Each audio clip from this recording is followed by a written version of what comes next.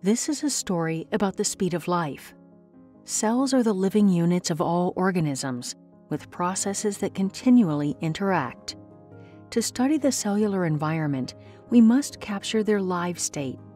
Only by characterizing the function of the molecules can we learn about and understand cellular systems. That is why imaging needs to be fast, but it also needs a special extra something that opens the door to imaging of the live state of cells. And that's exactly what TauSense does. To show you this, we will use vesicle trafficking as an example. With TauSense, you're able to image the functional states of endosome maturation in this cell. But how is this possible? How can the live cellular processes be read from a single channel?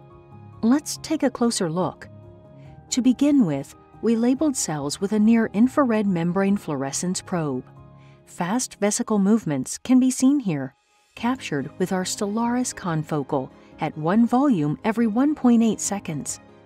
With STELLARIS, you can detect and measure photon counts, that is, the intensity, to track the location of vesicles, watch them come closer, even fuse. But that's it. It doesn't tell us much about the functional state of the vesicles. For that, you need a slightly more special set of tools. This is where the new features of STELLARIS come in. With TauSense, you can capture lifetime-based information.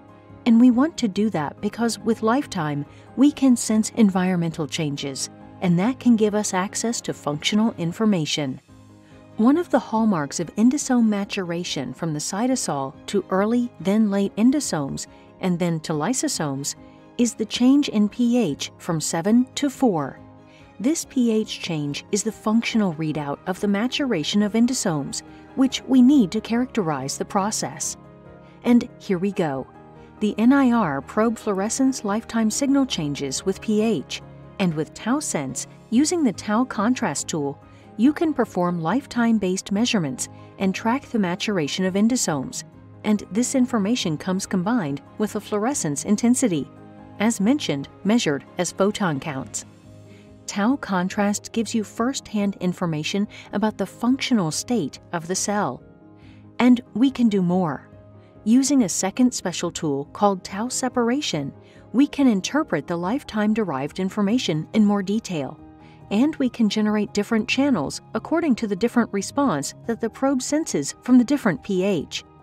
This can then be translated into the different maturation steps. Here is how this mapping of the lifetime dimension looks like with this extra layer of detail.